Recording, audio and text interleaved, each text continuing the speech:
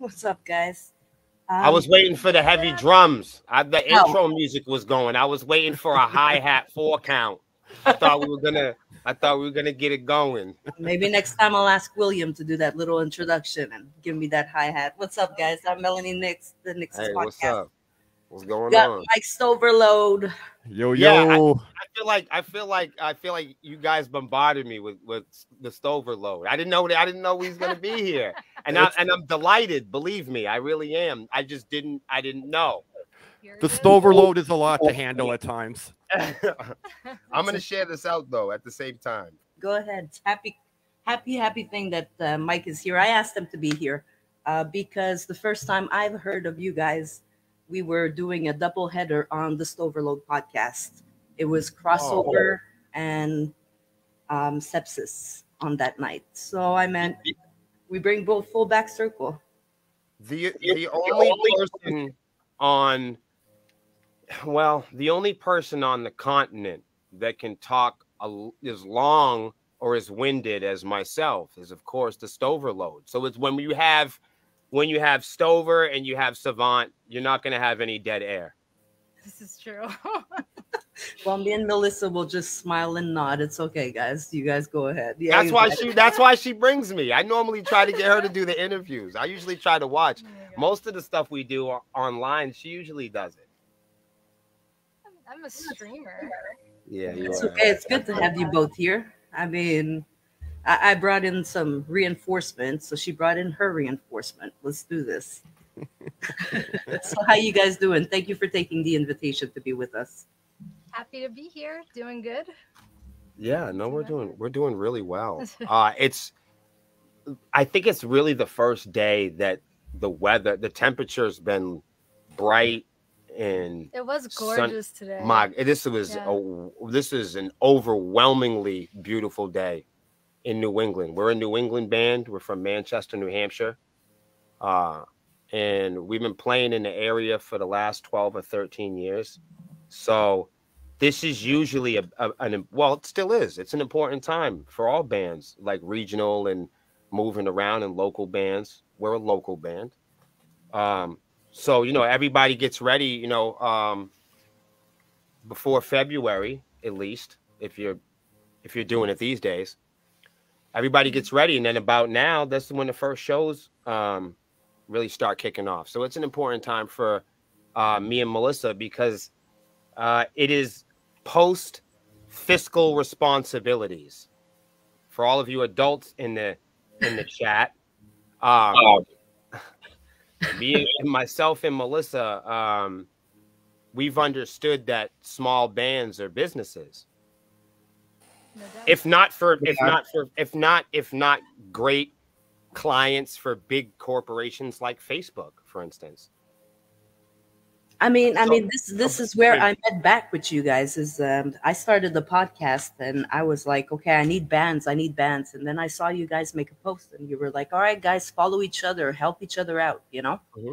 Instead of paying Facebook, instead of paying those big companies, we can do this, and we are. I mean, it certainly helps in terms of peaks and valleys. And what I mean by that is you can do ads or you could pay companies to say nice things about you temporarily. And you could certainly buy into like social media and stuff like that. I mean, different companies and bands and products have a variety of tastes and ambition in how they view their success. Okay, so wherever you invest your time and money is usually spread out. But I just meant in the terms of us being fiscally responsible. What I meant was this is after the tax season, guys. And Sepsiss is a business. So there's a lot of smaller bands that haven't maybe figured that out yet or aren't taking that route. But for us, when you asked how I was doing, I thought about it, and that's really relieved. Because for people like us, we make a living doing this shit. yes. We don't. There's no. We don't have. There's no side gigs. I don't have a side band. I don't have a side girlfriend. I don't have a side hustle. There's no side nothing for me. This is your life. This is what I don't put all my eggs in one basket. I put them in many fucking baskets. Oh, you guys baskets I want to put them in. You guys are everywhere. You're not just in the music. You're streaming. Melissa paints, and I mean, you guys are like exactly. Yeah. It's all over. You guys. So we have many eggs, and we have many baskets, and being fiscally responsible is our priority, because when you're doing this for a living, you're doing it for survival, not for fucking followers. That brings a whole different level and appetite to understanding the reasons why we may or may not do certain things. Absolutely. But you guys run this like a business. It's not, I've had interviews with other bands that told me we're just hobbyists. We have 9 to 5 jobs and we do shows, but it's just a hobby. And can I be honest with you? A lot of hobbyists, and I mean, there are people without cell phones or homes, or people that live in the subway that are brilliant songwriters, and they are ground movers, and they are just as talented, if not superior, intelligent contributions to art and culture. We just have never heard of them. Absolutely. I agree. So people can be very popular and talented and not make any fucking money. And people can be popular and talented and make a lot of money and not be very nice people. And people can be talented and have 4,000, monthly followers on Spotify, and they don't get 14 happy birthdays on their Instagram. Go figure. Proof's in the pudding. Proof's up. Proof's in the pudding. But in a time and culture in modern day area when we're so obsessed with metrics, I figure I'd point those out. Absolutely. I agree. And I'm guilty myself. I'm not going to try to be superior to anybody else. I catch myself all the time looking at my numbers and going, why is it going down? I'm doing numbers so much. And numbers don't make you more honest, and the numbers don't make you a better guitar player. Certainly not. Absolutely. I agree with you. I agree, because we could see some big bands with a lot of millions of followers, and I'm fans with a lot of people I wouldn't be in the fucking room with. Think about Freddy Krueger. He's a cool cat, huh? People love Jason fucking Voorhees. You don't want to hang out with him, do you? I mean, some people will pretend like they do on camera, but if you were really hanging out with, Michael Myers, he'd fuck you up. You wouldn't want to hang out with that guy. No, I know guys like Michael Myers. You don't want to hang out with him. I grew up with guys like Michael Myers. You don't want to hang out with them. There you go. Where does the name of the band Sepsiss come from? Well, Sepsiss originated when we were trying to make ourselves Google searchable. The name is really like uniquely ours. I know the original spelling is based off of a blood disease, but when you add the extra S at the end, it makes it us. What she means is she wanted to own it on the internet. Yes. She knew that there'd be a million bands out there that called themselves SEPSIS. Yes. So early in the game, Melissa figured out it's a Google world, honey. You know what I mean? We realized blockchaining, SEO, owning stuff on the internet was the way to go. That's all. Sure. It's just about beating people to the fucking punch. I was looking for a podcast name, and we were brainstorming, and Danny Rose from Chaotic Rose Media told me, she was like, NYXUS. She's like, your name is Nyx. Everybody has a Nexus. And if you type on Google, Nexus is everywhere. Everybody has a podcast called NYXUS. So it became the NYXUS podcast. So now when you type, exactly like Melissa thought, I come up because, oh, did you mean this? Well, right. It eliminates us having, it eliminates us having to fight with, like global trademark issues or copywriting that doesn't mean anything anymore. Like, I mean, if you got a driver's license in New Jersey, that doesn't mean shit in Costa Rica. Yeah. We knew that there would be like 20 plus bands who named themselves Sepsiss. You can have a painting company in Italy called high-class white glove painting, and you can hold up your copyright and your trademark all the fuck you want, but it doesn't mean anything in Nova Scotia. It doesn't mean anything in the hood. You see what I'm saying? It doesn't. Your driver's license only means, okay, your driver's license is only important as the people that acknowledge it, dude. So if you look at blue checks, or you look at driver's licenses, or if you look at badges or the Grammys or the charts, and you make a big fucking deal about it, I guess you did. I mean, the blue checks can be bought now, and I'm not going to. Some of them can, some of them can't. Depends where you go. It's not it's not predictable, so it doesn't matter. Yeah. Well, Facebook asked me if I wanted to buy my blue check, and I was like, "For what?" There's some sites that are doing that. Who I am? Yeah. Like, no, I'm good. Like, I wouldn't buy it if I were you. I don't need it that much. I really don't need it that much. You know what I mean? I wouldn't subscribe to it myself. Yeah. I'd skip over it. So we got a lot of people here. The Swarmies are here in force supporting you guys. I've been sitting here struggling and stammering to share this. I found it now. And now I'm going to share it. I got a question for you guys. Sure. And I was thinking about this because we've talked a lot, William. We've had a lot of cool conversations, and something I was thinking about a lot. You're not supposed to tell anybody about these conversations that we have. Nobody knows about these. Don't worry, your secrets are safe with me. Okay. Anyway. And our viewers. You know, I remember back in the day how music always spoke for itself before the internet, and you really had to be talented, and your music really had to stand out in order to attract a following, a label, or just to spread the gift of music from what you can do. Now we fast forward to where we are now, and I've heard a lot of people say that the music industry is oversaturated. Everyone's in a band, everyone's a singer, everyone's doing this, everyone's doing that. Where do you two personally think this started when it got oversaturated? I mean, I would have to first agree with the fact that it is oversaturated. If I had to really hyper focus in on the question, I'd have to say oversaturated with people role playing. Yes, there's a lot of people that are role playing. There's, you know, because of devices and products, I think that consumers are encouraged to act like celebrities and public figures.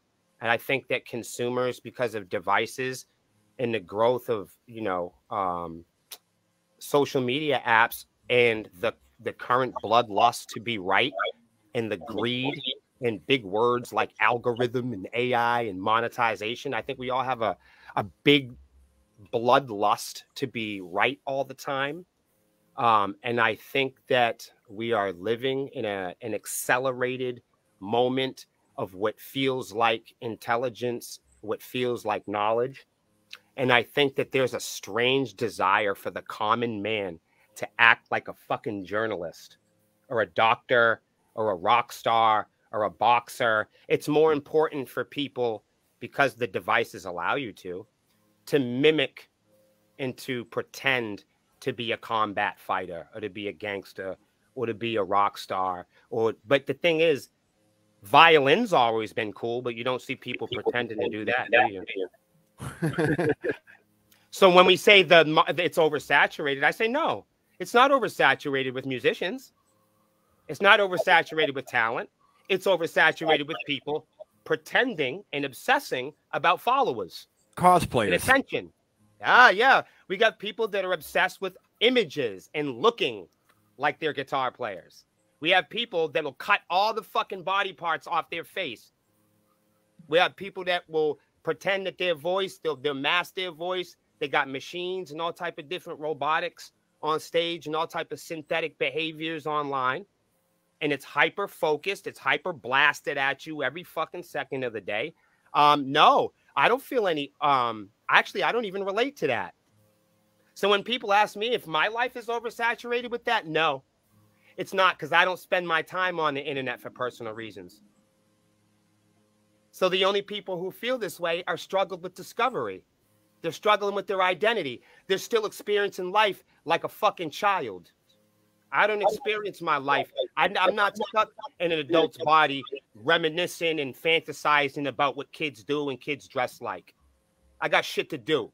I'm gonna have to completely agree with you on So I that. got shit to do. So I don't spend a lot of time online begging for friends. I don't beg people for attention. I don't give a fuck. So the question was, when do you think all that got to this point? It never got to me. Well, not to you guys. I'm saying to a lot of people you may know or what you may see. I mean, okay. I see. We address this sort of thing a lot with our fans. Sometimes our fans are undergoing extreme, they're undergoing extreme experiences of the internet. And I'm always trying to explain to them that there's only two kinds of people on the internet: people buying shit and people selling shit. Pretty much. So all the people the big corporations that are responsible for all these products, they know how bad people are hungry for attention. Can you repeat your question, Mike? Somebody's asking what we're talking about. Well, the question was, okay, oversaturated may not have been the correct word, but that's the one we're going with. Throw it at me again. I love this shit. Another way it was described as over-industrialized, as I saw in the comments. Manufactured? That's another good way to put it. When do you think it got more extreme? Because, as I said, ever since before the internet and whatnot, I'll tell you when. When people forgot about photographers. And now you're probably like, what the fuck are you talking about? It's images. It's imagery. Okay? It's about the selfie, Mike. It's about the selfie. It's when people were taught the selfie. When people bought into the idea that they couldn't convince or hire photographers to take pictures of them. It's when people convinced themselves that they were cute enough to take pictures of themselves, Mike. Photographers don't want to take pictures of ugly motherfuckers. There's no lie in that. So the minute that you could take your personality and take a picture of it, the minute you could take your image and force it on people, yeah, that's when everybody started acting stupid. Yeah, then when people could take an image of themselves in front of a bunch of fucking strangers and re-narrate and reanimate, when they could reanimate and manufacture their behaviors and fool the weakest people on the internet, that's when that happened. And the weakest people on the internet are responsible for most of the buying. And the smallest people on the internet are responsible for the fucking content. So the real people, the authentic people, have never been oversaturated by authentic people. Never. There's only inventors and fucking criminals. Damn right. I think where you were going, Mike, with that question is when all the bands popped up. And I'm going to tell you, it's the same time, I guess, as crossover popped up. COVID. Because nobody had nothing to do. We were all stuck in our houses and everybody said, you know what? Let me put out an album. Everybody did it. I'm sorry, guys. It is, that's when I realized that the music world was getting a little crowded. Well, some people didn't realize anything until the pandemic because nobody had ever stopped their day for 15 minutes. They didn't realize they had a rickety doorknob. They didn't realize they couldn't rap. They didn't realize their butt didn't smell. If you go online and tell everybody that their butt smells, people start arguing with you. I agree. You say anything. You say, hey, I'm for sticks. Somebody be like, I'm for branches. Try it. Try it. I'm an advertiser online. We're not a fucking band. We're a gift shop, please. That's why I love talking with Will. We can go back and forth all day long. I love Will. I'm the most public guy on the internet. Everybody makes their life on the internet telling secrets. I'm the most public fucking person in the world. He is an open book, guys. And before we started the interview, I did tell him that he could say anything he wanted. Everybody knows on this. Take advantage of that. On this podcast, it is how it is. We give an open platform. You guys say what you need to say. That's how it is. I appreciate that. I gotta give a lot of credit to you guys, though. For entertainment, I assure you. Most of it. Gotta give a lot of props to you two, though, because even during the pandemic, you guys were constantly running your band like a business. You kept content going. And Lexi was one of the frontline generals next to you guys, encouraging people to work together, support one another. And you're still doing it to this very day. And we're talking like 2 years ago.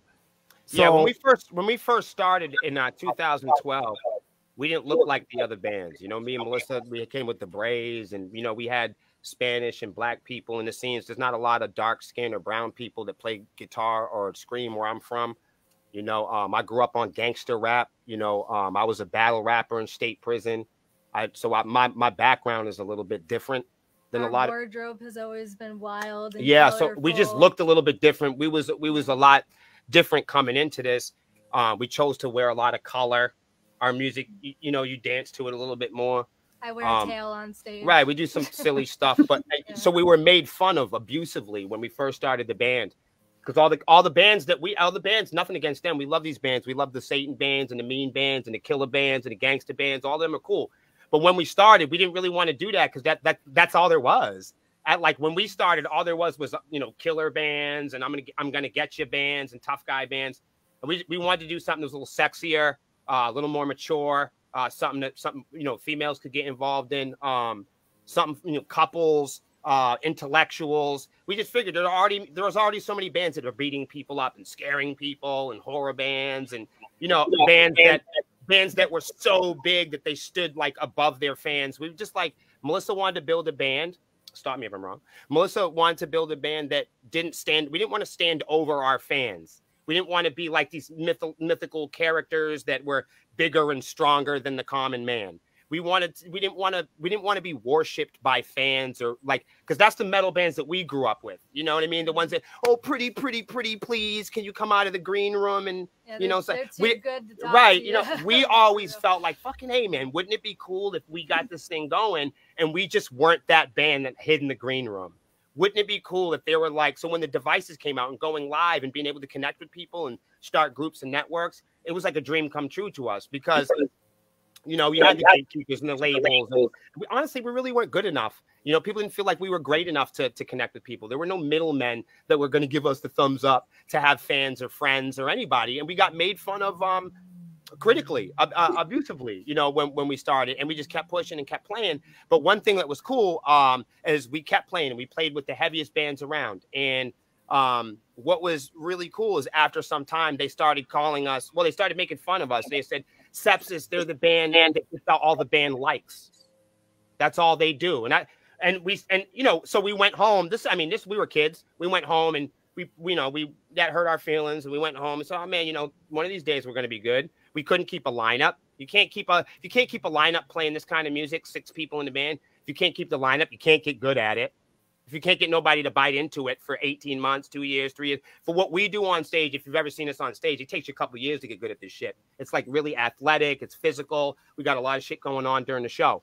So I don't know, man. Like at first we were made fun of, and we were called the band that gets other band likes. That's what they called us, the Facebook band.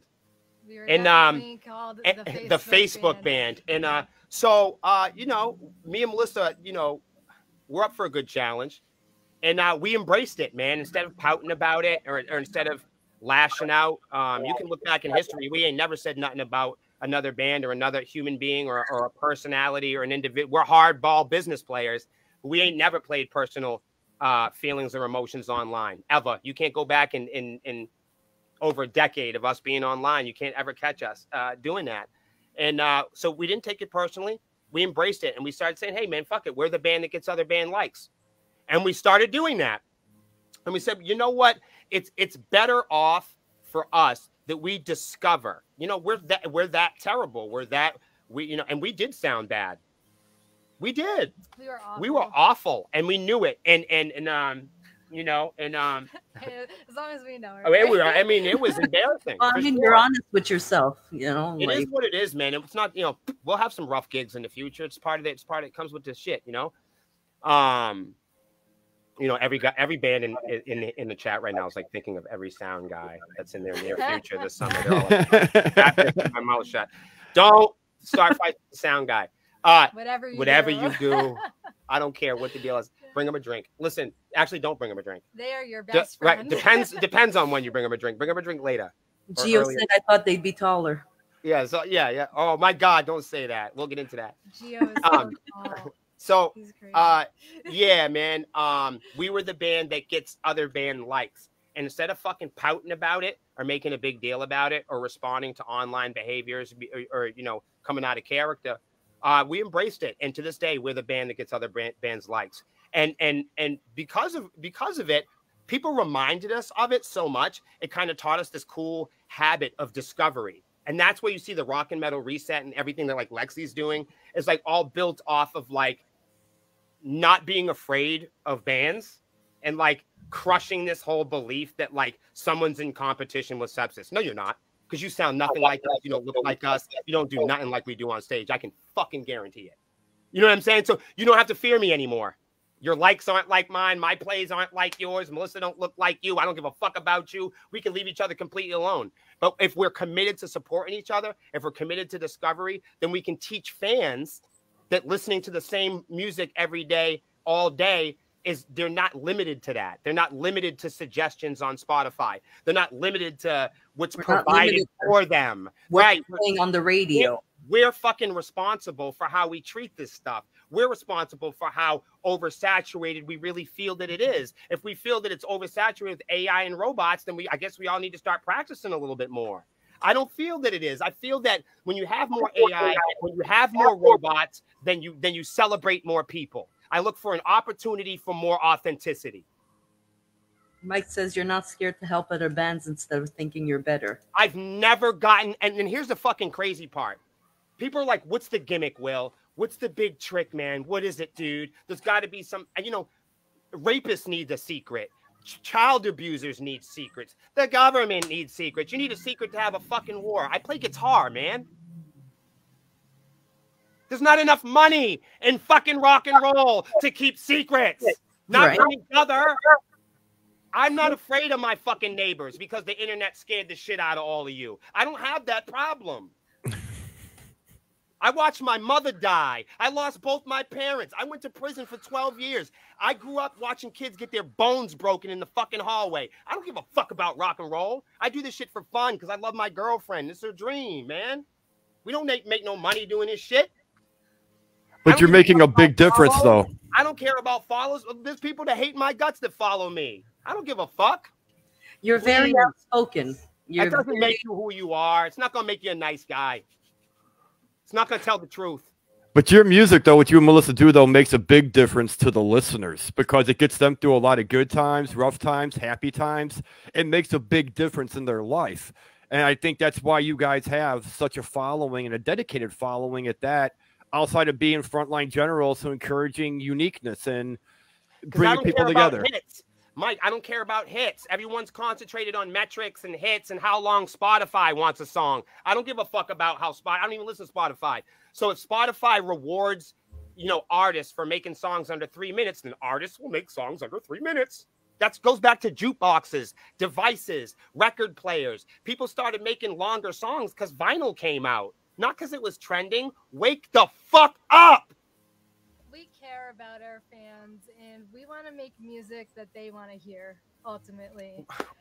We peer review everything that we make. That's a good point. Like we actually like, it's like, you're not going to be able to hang out with Evanescence while they write music. You hang out with Sepsiss, you know, there's tiers of our fanship where you can come out and you can say, hey, Will, I don't like that symbol there. Doesn't mean I'll change it. You know what I mean? But people say, hey, you know, it would be great. It's a cool breakdown at this point. We'll consider that. Like, you're not going to be able to connect with your favorite bands and do that like Sepsiss does. There's a lot of good comments in here. See a fan say that our music somehow changed their life. And I never feel, and the reason why I never feel competitive is because we are always on the hunt, because it is a residual ripple effect of us being the band that gets bands likes and us developing this habitual, easy come, live and let live math of discovery. We're always now naturally making friends and discovering and boosting other people up, regardless. Even bands that don't like us, I don't give a fuck. We're boosting them. I don't care. And now it's a natural part of our framework. It's a natural part of our blueprint. And because of this, there is a residual value that we get from this. We get to fucking band stalk all of you motherfuckers. We know what everybody's doing. I don't give a fuck if you change the fucking tuning heads on your guitar stock. I don't care if you got new cymbals, if you get a fucking puppy. I know about it. So when bands are like, oh my God, I want to watching me, definitely. We watch the worst bands and we watch the best bands because we are a competitive band. We don't not competitive in the sense where people pout and talk shit. We're competitive in the sense of good sportsmanship. Well, you guys have like the relationship you have with your fans and everybody that approaches you is beautiful. You know what I mean? Like, that's because we like people. I know it's weird. People always ask me, what's the magic? The thing is, we love rock and roll, and we actually love the other bands.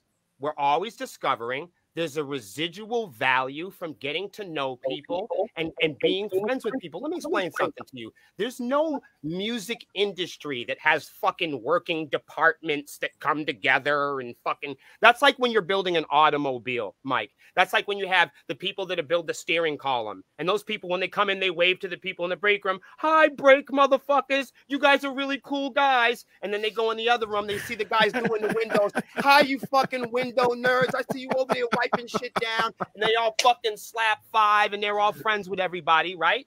And then they go and there are all these different departments that are coming together and they fucking hug and have cigarette breaks and listen to Sepsiss and shit after they get out of work. No, that is not the music industry. There's not different departments that all come together to make a fucking vehicle that drives you and your baby down the street. No, no, no, no, no. No, there isn't nothing like that. There are companies and corporations that civilians have been taught to idolize and value over musicians that actually are on them and that they claim to present. That's what there is. There's buying and there's fucking selling. And there is a music industry. The industry is you, the fucking wannabe. You, the band, you, the person that's practiced your whole life, and now you're a middle-aged motherfucker like me. You make the perfect target for promotion companies, sick A&R motherfuckers, packages, podcasts. You make a perfect business, a perfect music industry for them to fuck you in the ass. Will, you need to write a book and call it a Bible. I'm not done yet, Mike. I'm not done yet, Mike. Wait till you see what I do with these motherfuckers. No, wait till you see what I do next. They know what's coming. It's coming. I'll type your book. You just let me know. The Book of Savant. No, but it's the truth though. I'm gonna keep it 100. And I don't know this from reading it in a book. I don't know this from watching Motley fucking Crue. I don't know this from watching MTV. I know this from being in Sepsiss. The band that gets other band likes. The gospel according to Will. Hey, man. Let's go. You guys are a business. Time to write a book, Will. Time to write a book. But this is it. This is it. So you got to, you got enough artists together. You get enough artists. So I work with artists all day. Aww. And one thing I know about artists is they don't want to admit to wanting to be successful. So to get an artist, even especially heavy metal, to get heavy metal artists to admit that they want to advertise, that admit they want to be successful, metal artists won't even admit they want fucking friends. And then we talk about that this is some big inclusive fucking dude. State prison. I know racist gang members in state prison that are more inclusive than local rock. Wow. Do you hear what I just said? That's my experience. You can't take that away from me. Yeah. I have over 17 years of experience behind bars. I grew up getting brutally beaten by police officers. Check it out. Check it out. This is my experience. I started most of the music programs in the state prison.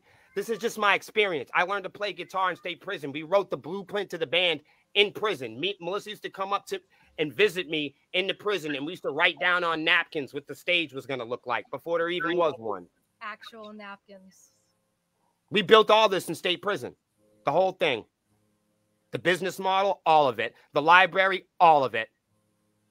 royalties, all of it. LLC, all of it. Logos, all of it. I was about to say right down to the logo. Right, all of it. Yeah. I mean, when you're, we're not. We don't do. So Melissa's plan was not to favor rock and roll. She partnered up with tech companies like Google. She partnered up with Facebook. You know what I'm saying? Obviously, we make money with Facebook. People know that. Our partnerships, our sponsorships. She did brand to brand, business to business, local to local, partnerships, ambassadorships, charities, benefits, working with people eye to eye on the floor.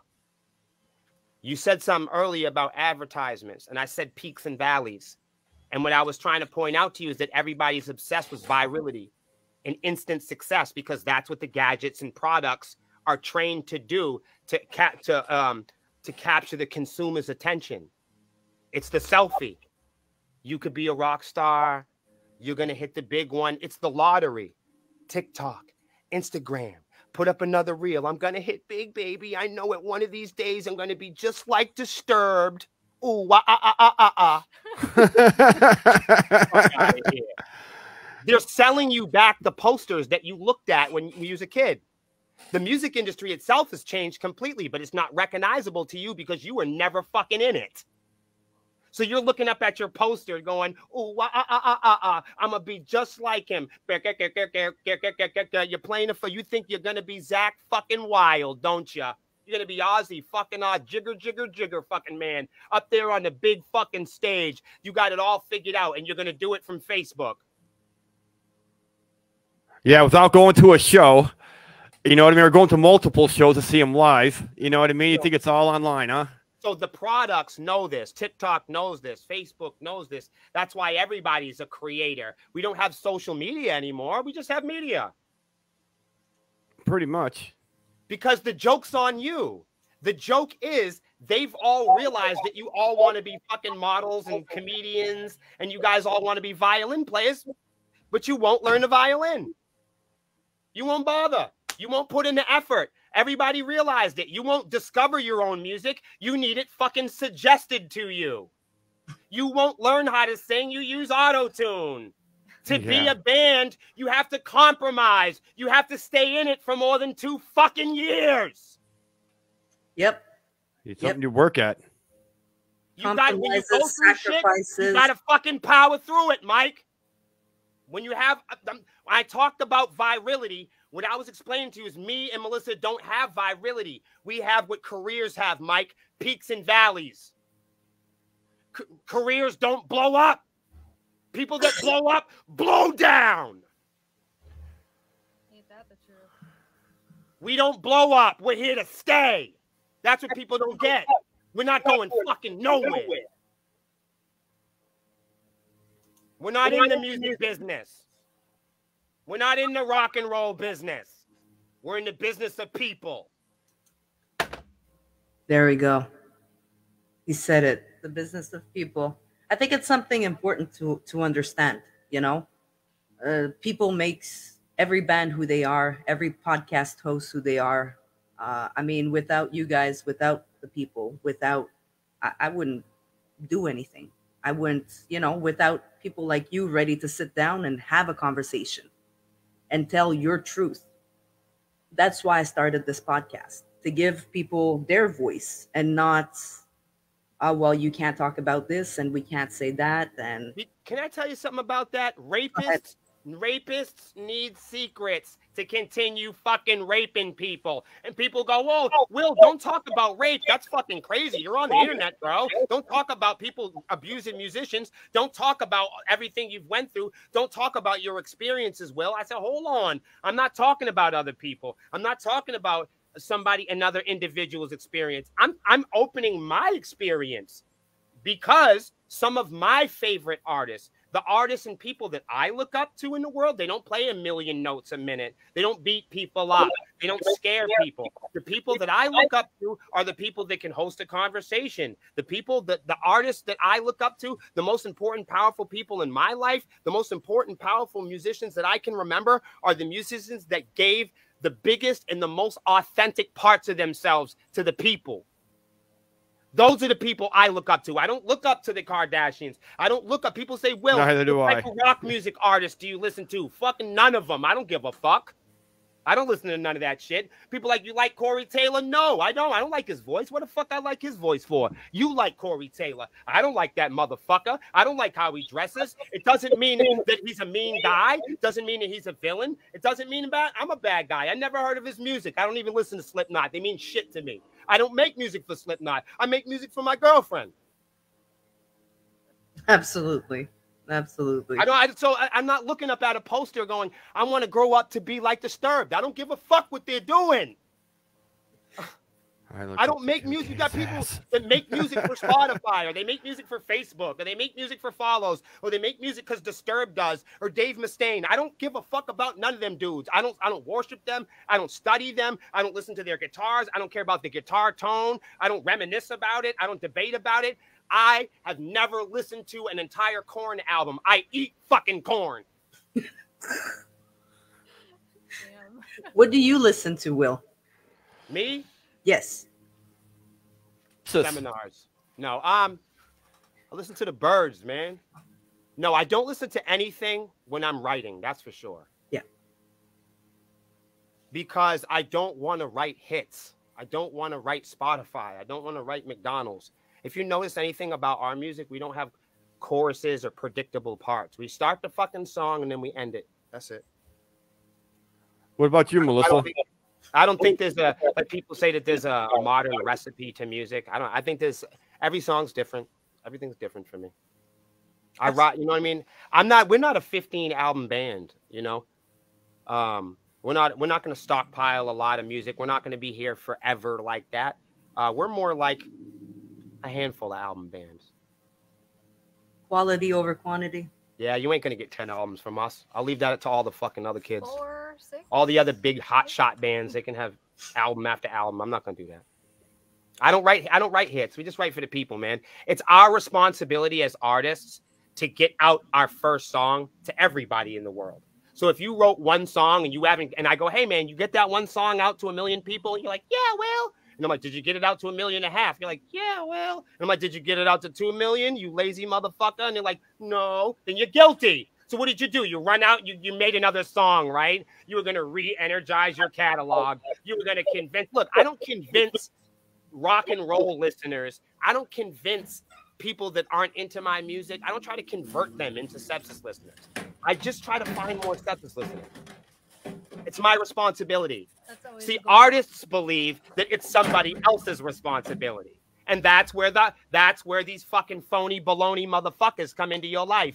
They find perfect candidates for people that are waiting around for people to do shit for them. Absolutely. Absolutely. And we all get those on Instagram and Facebook. Non-stop, dude. All the messages. Hey, can I help you promote? No. That's crazy. No, thank you. The digital media creators. Yeah. Yep. I see those guys all the time, man. I'm like, what exactly is it that you do? Melissa, when did you start painting? Because I've been looking at your paintings every time you post one. That is a very interesting question. I've drawn most of my life. However, I only just recently started painting like 3 years ago. So I want to say during the middle of the pandemic really was like the first official painting I've ever done. I actually know one of our fans who purchased painting. His name is Ernie. He has it, and it's a painting of me with wings, like a little anime version of me. And I just love to draw all kinds of things. I draw mostly like fantasy creatures. I've been doing a lot of Egyptian paintings because we recently found out we actually have Egyptian in our blood. Will does too, amongst many other things. So like I've always really been into Egypt, but that developed more so, especially with my paintings recently. And I've done a lot of like horror paintings. So Melissa's the calm one. Yeah. Yes. Can't tell. There's definitely a contrast here. But I'm pretty sure the energy comes up when you're on stage, though. Oh, for sure. Yeah, she's more energetic than I am. I'm a totally different person on stage. You really are. I really am. That's weird. I always thought that was strange. My Twitch character kind of is too. You're not you. So people in real life will meet Melissa and they'll be like, I think you'll come up to me and they'll be like, Will, I think she doesn't like me. And I'll say, what? Oh, Gio has a drum. And they'll lean in and they'll say, no. I really want to be respectful and I love Melissa. I want to meet her. I don't, but I don't think she likes me.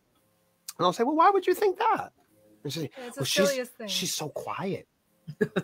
I say, well, we're at a heavy metal club. It's really loud in here. I said, I'm also half deaf. I said, where did you introduce you? Well, we'll get to that in a minute. I said, where did you introduce yourself? They say, in front of the stage. Oh, okay. While she was watching one of the bands. Yeah, I just thought it's hard to hear in there, I said, common sense. I said, you try pulling her aside or seeing her at the table? Oh no, I'll try that. And then I'll get another one. And I don't think she wants to talk to me. And I'll say, why would you think that? Because she's so quiet. I say, well, what's your first experience with Melissa? And they'll be like, I'm a follower from Twitch. And I'll say, well, that's because on Twitch, she on Twitch, her personality and the energy for the program, requires, a lot of dialogue. It's certainly not scripted by any means, but some of the stuff we do is like some of our reels and some of the stuff and singing and all the different stuff that we do. Some of it's like storyboarded at least. Mm-hmm. So, we do plan for some of this shit. I think that people are misunderstood with that, but I do believe that Melissa generally creates space to meet everybody at the club. What they don't realize is she's deaf in one ear. So for those people who don't know, she's deaf in one ear. Especially my right ear. And like if you are a vocalist, especially like clean vocalist, I could probably scream all night, but like clean vocalists, especially depending on the atmosphere, if you got the AC running in the RV or different stuff, whatever the climate is, you don't want to talk too much. If you're doing like 2 or 3 days, we don't do more than a couple of days at a time for shows. But like 3 days, like our maximum. We figured out 3 days after that, we both need a rest. Yeah. And it's not so much like me screaming. I need a rest from the clean singing before I need rest from screaming.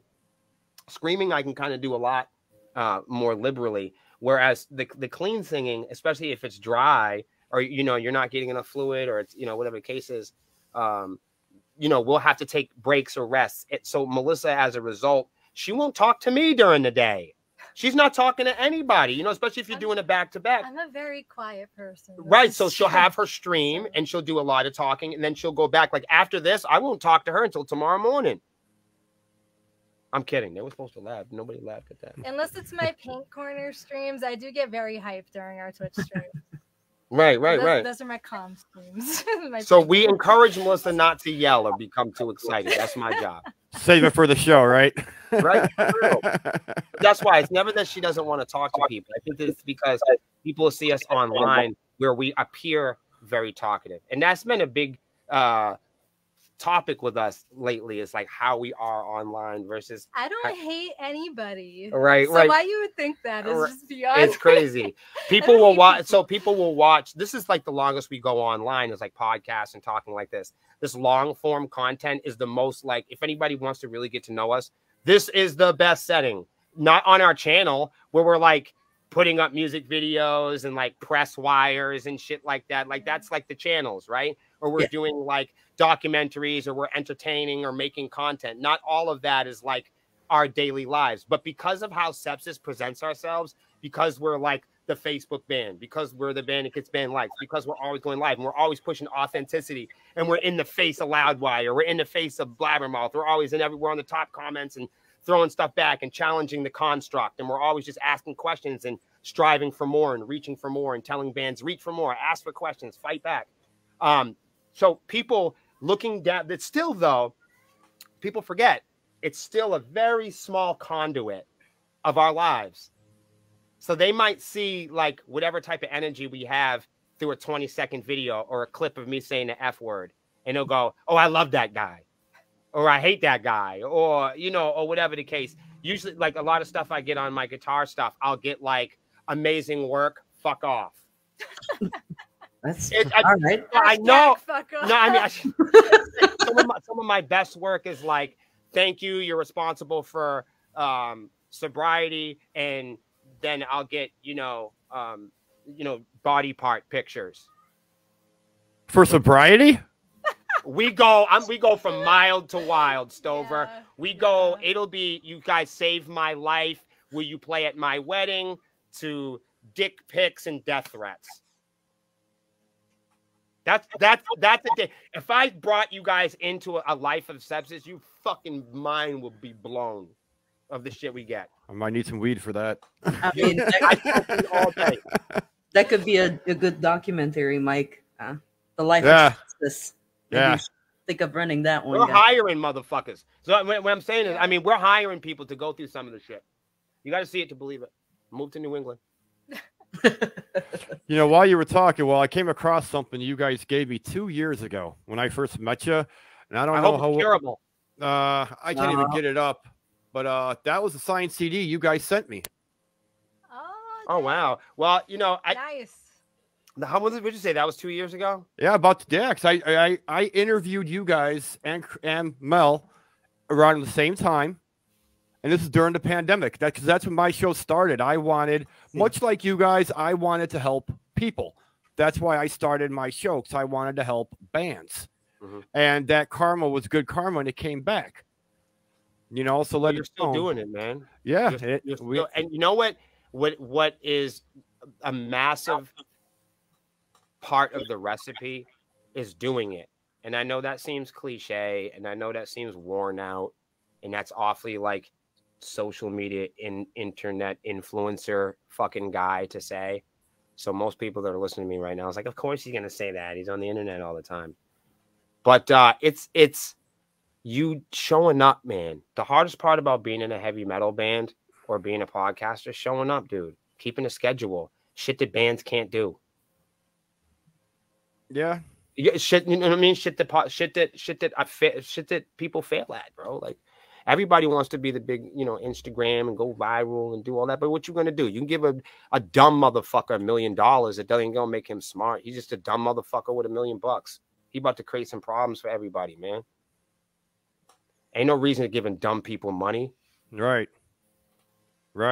Ain't nothing good to come out of that, man. Be for real. Well, intelligent people, you know what I'm saying? Like, intelligent people need money to get the job done. Oh, it's like I said earlier. We hire people we like. We hire people that are popular. We have this obsession with metrics and popularity, but we don't hire people that are qualified, Mike. As I said earlier, you guys make great music, though, and that's what speaks. It spoke to me greatly, and it speaks to a lot of people. And for that, we thank you for that. I am always blown away, and I feel very humbled and just tender when people say they like my music at all, because I just hope that happens sometimes.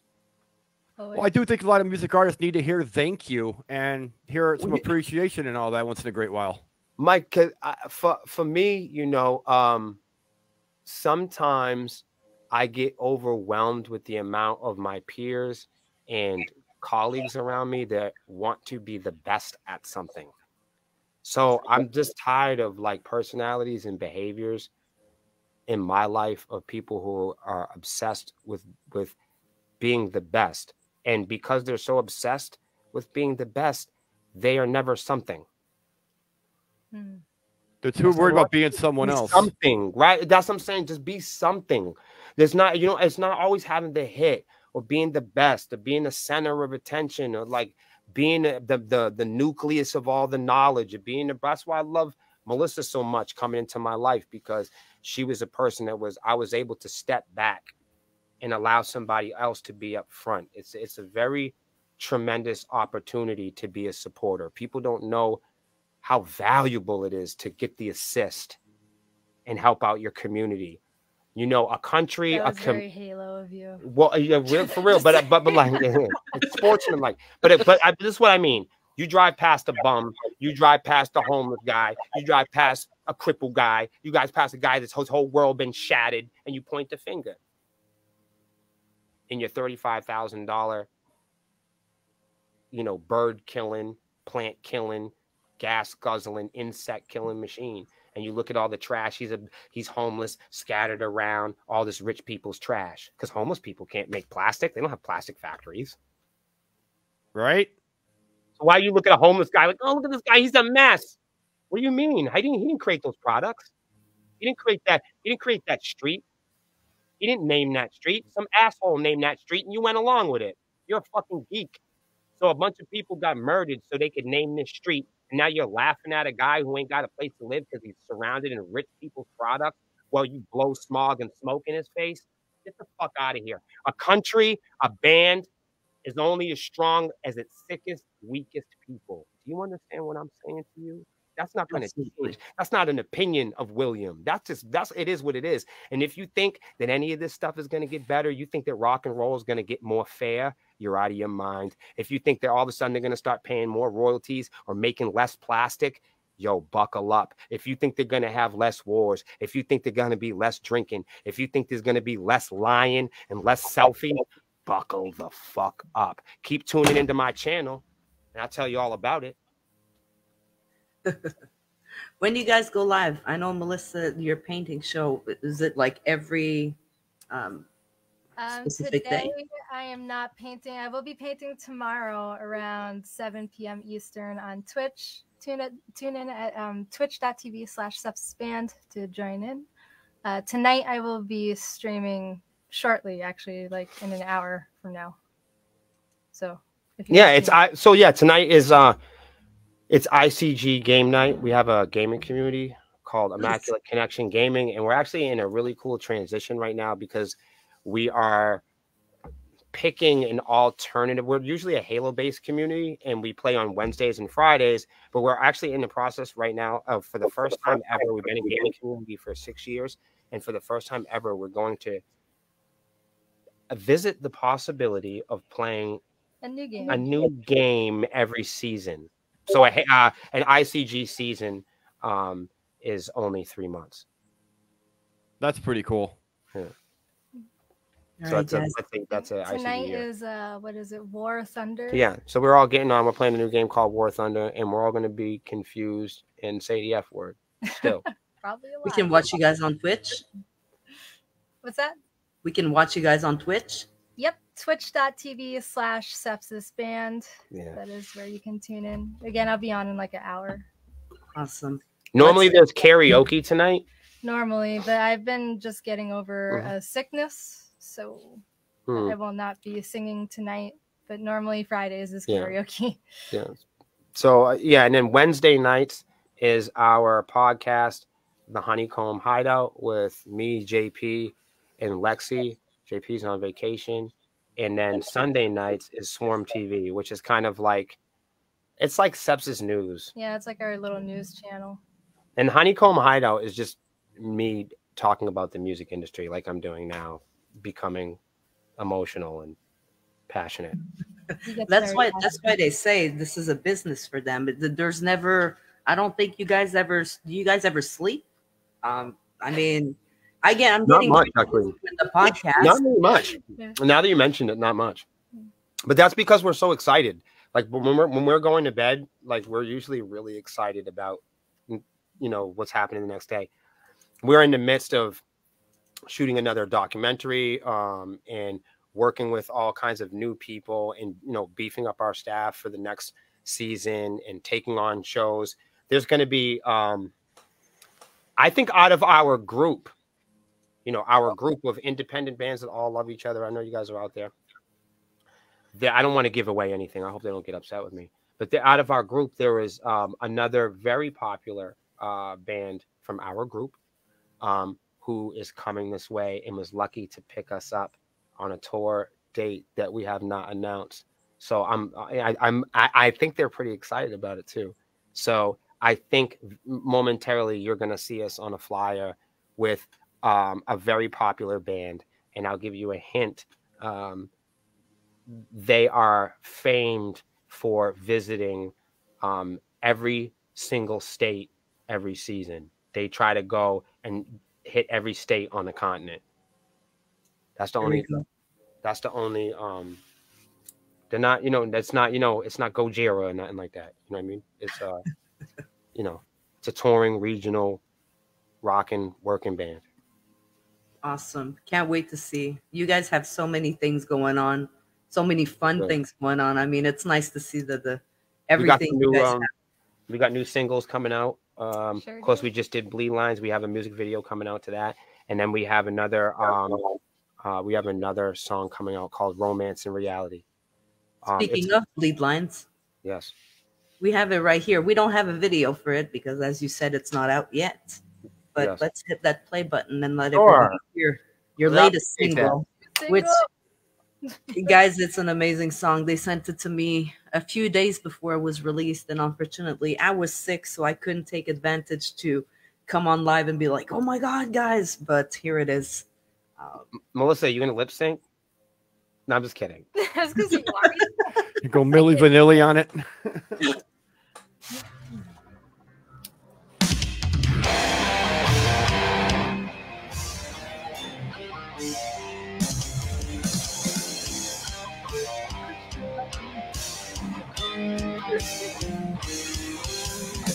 What program, what channel, what is designed by you and me? How we remain to find comfort in our own. What teacher, or leader, what feature defines you to the win? Comparing all your losses is the average man's reward. I got a gift for you tonight. All this time, I know what you know, yeah. I got a simulator, possibly lies. Share the world that's one. I know the face of danger, possibly lies. For the colors run. What pleasure, one measure to shine your trophy, oh Lord. And how we remain to find comfort all alone. What portal, mere mortal, can reach out to shake the minute hand. Comparing all your wings is the average man's reward. I got a gift for you tonight. All this time, I know what you love, yeah. I got a simulator, possibly lies. Share the world as one. I know the face of danger, possibly lies. For the colors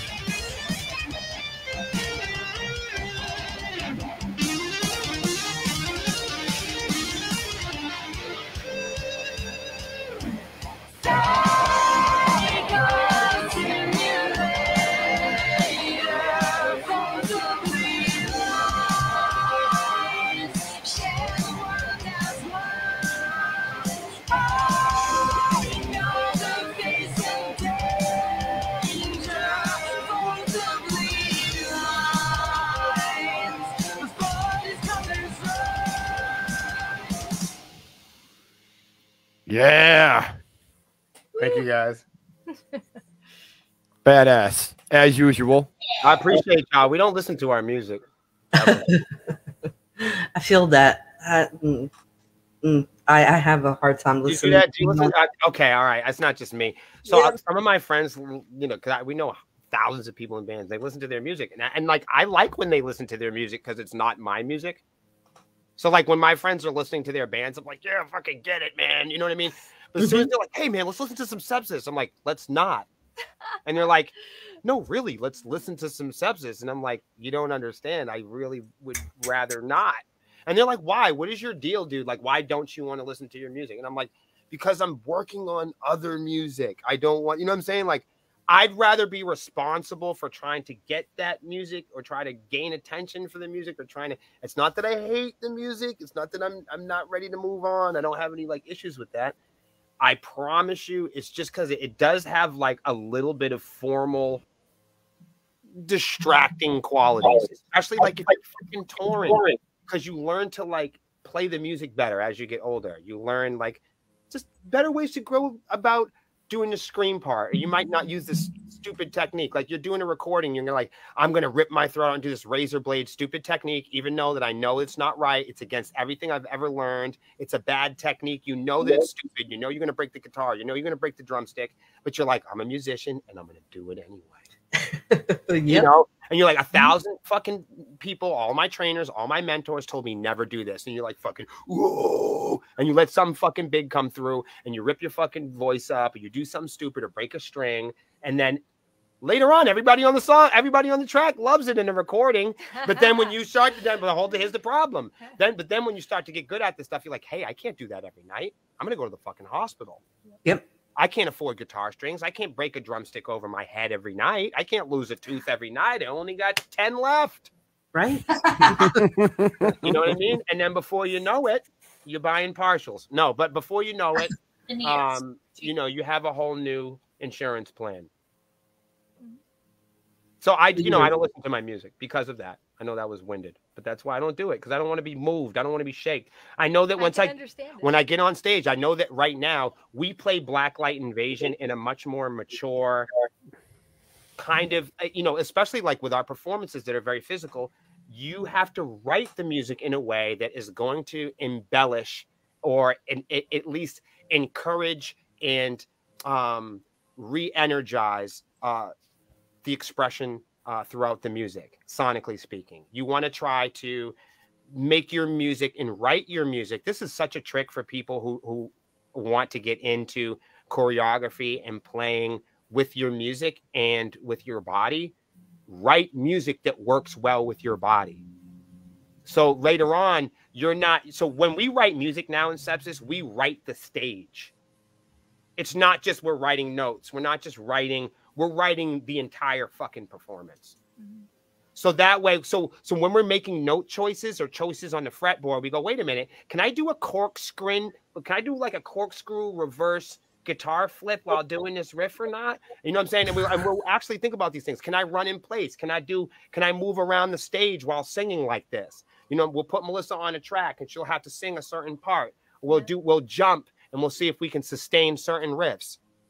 Because it's important.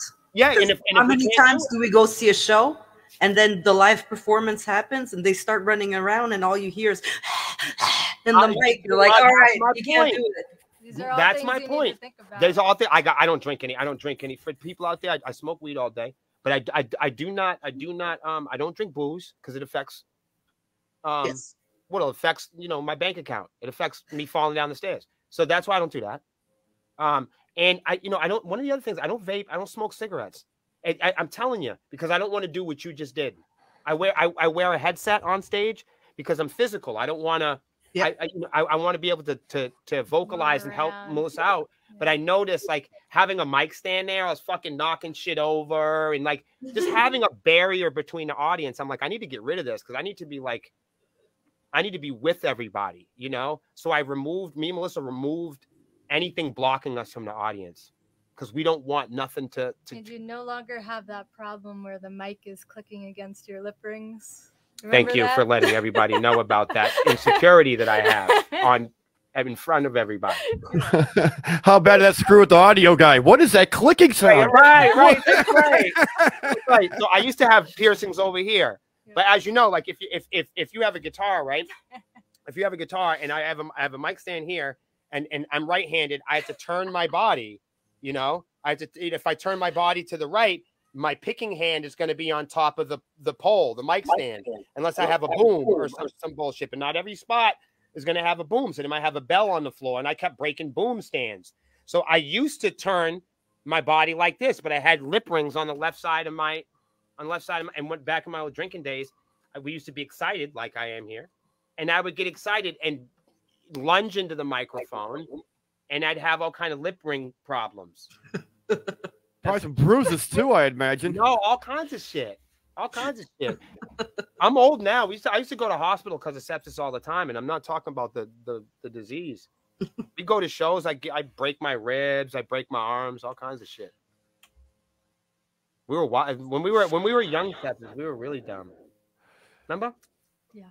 Extreme music. Yeah. What's been the most wildest moment for you, Melissa, in this journey of sepsis? How about being chased up the highway by the fan? Oh my God. Yeah, that was what? Tell us about that. She's had a fan sneak on stage too. Yeah, I've had a couple of stalkers in my lifetime. That was That's the stuff that I think is crazy. That was pretty crazy. He literally. I had to beat a guy up in the man. He somehow snuck past the security guard, and I was like about to go on stage. This guy sits down right next to me, and he's like talking to me, and I'm like, I need to like go, like you're in my space. I don't know how you got up here, but I was like on the staircase right by the stage. People don't know. So us and our staff, we have walkie-talkies. Like, so everywhere we go, like when we're talking, so we can quickly, it's not for security reasons. It's just so like in case like somebody has something in the truck, you don't want to go back and forth to the venue like a bunch of times. You might have something down or up or whatever the fuck it is. You don't want to keep going up and down. It's a logistics issue. So you want to, draw in straight lines and not try to do things twice. It's annoying. So, you know what I mean? So, like, we have walkie-talkies. Hey, bring me the thing for the truck. There's a guy going to the truck already. So, one day, I get a call on the walkie-talkie. We're getting ready to go to a show. And I get a chirp over the walkie. Our security guy is out getting beer, where he always used to be. And I get chirp. I say, he's making his way to the steps. So, what the fuck are you talking about?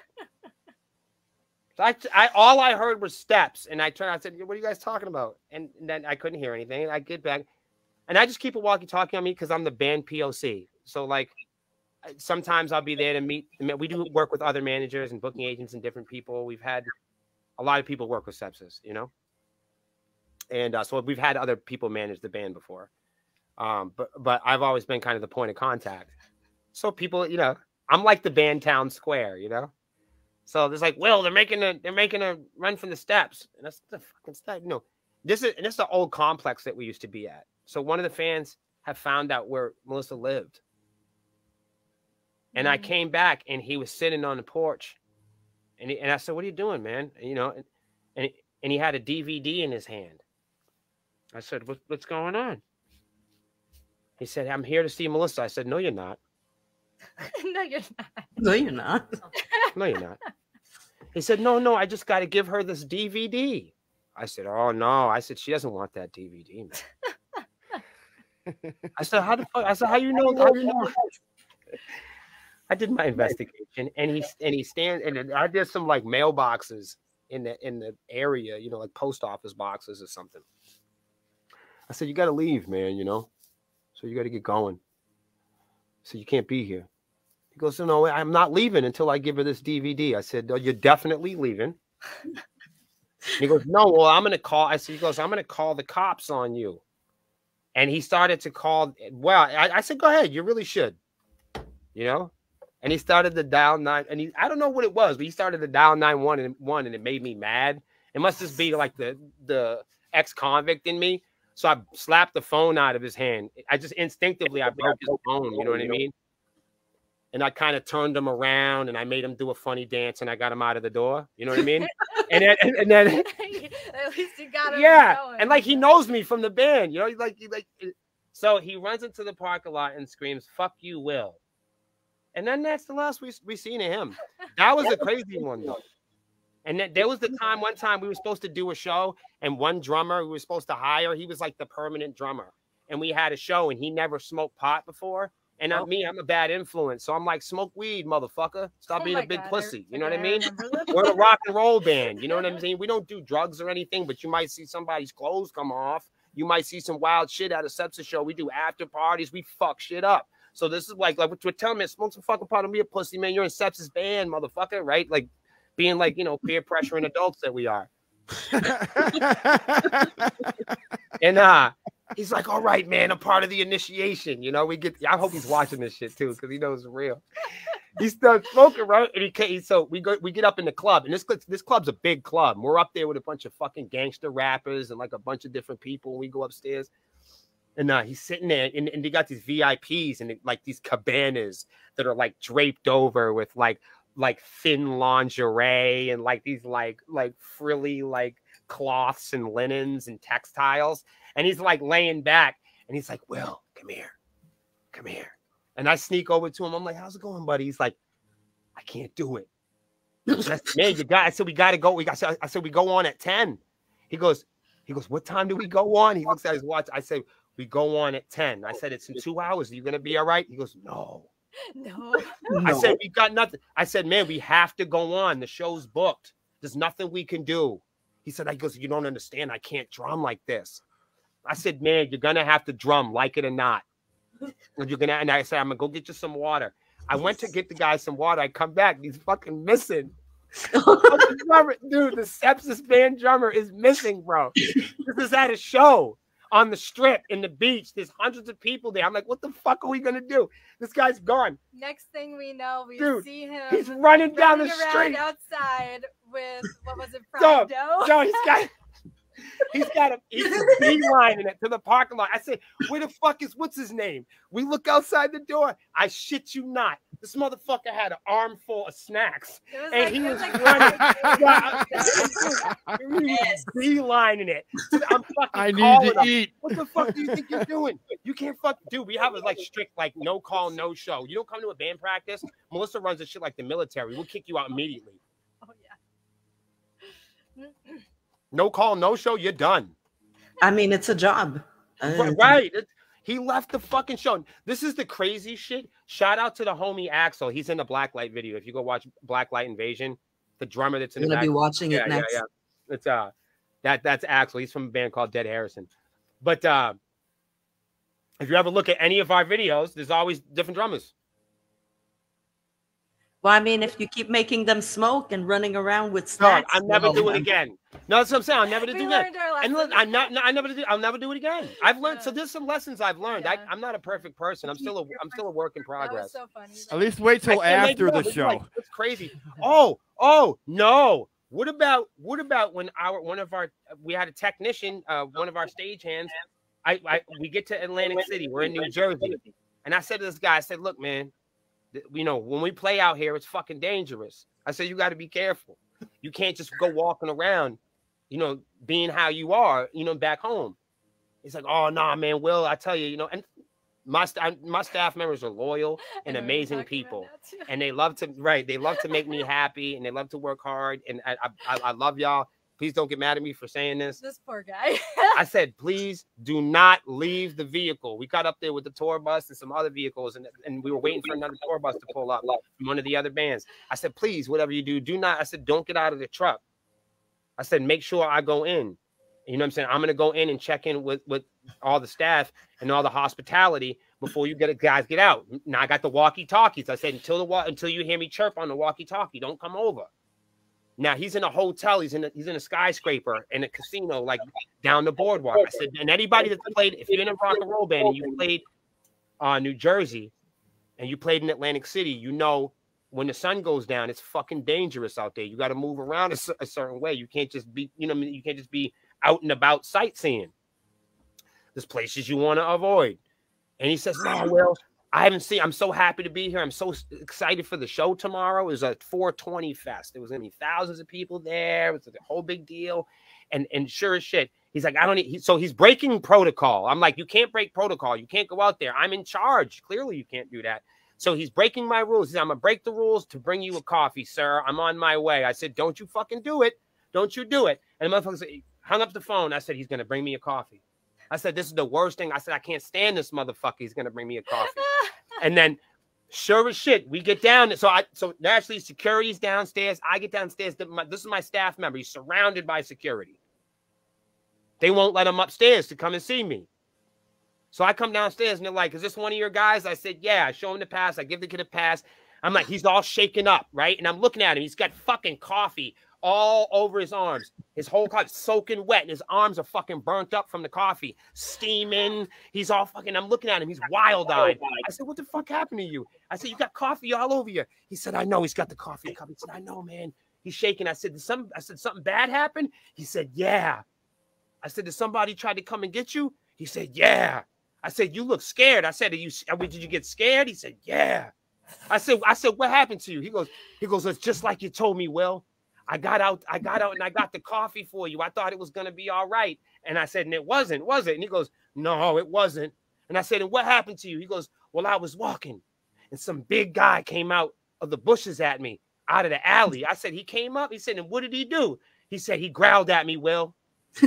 I said, he growled at you like raw? He goes, no, like fucking, whoa. You know what I'm saying? And he does this big growl thing. And I said, are you fucking serious? He goes, this fucking huge guy. He was in the middle of the night. So he came at me. And I said, what did you do? And he said, I ran. I ran, Will. And I said, nah, it was very smart of you. I said, are you okay? He said, yes, I am. I said, you done burnt your arms? He goes, I just had to bring you the coffee.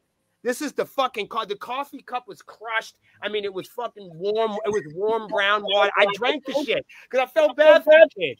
He risked his life on the boardwalk in Atlantic City to bring his boss a cup of coffee. He drove 7 hours and risked his life to watch Melissa sing Black Light Invasion. Oh, get this coffee, damn it. Crazy. It's an important cup of coffee for him. He had to bring it to you. But we've had all kinds of shit. We've had people pee themselves, poop their fucking pants. I mean, we've had all kinds of, what do you want to say?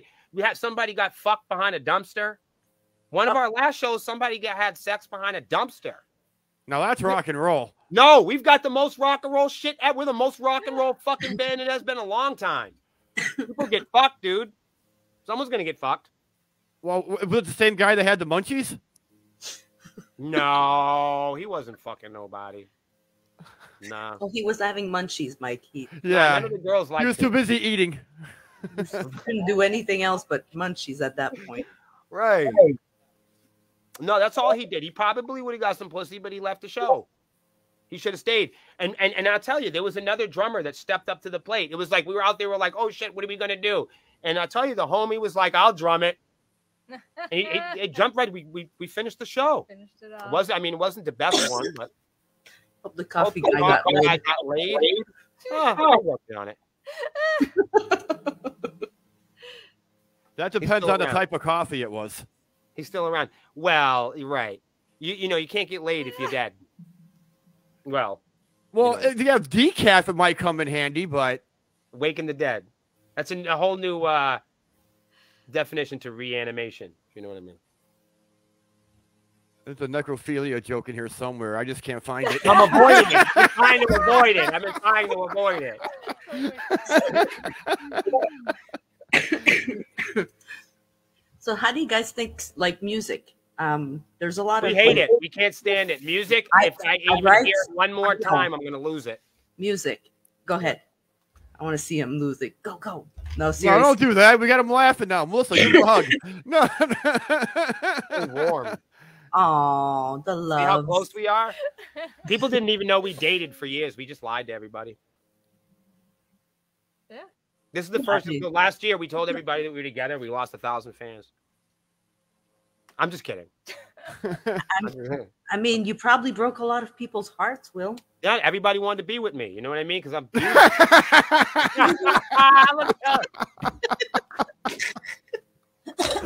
Yo, you know I'm going to steal this later on. That was funny.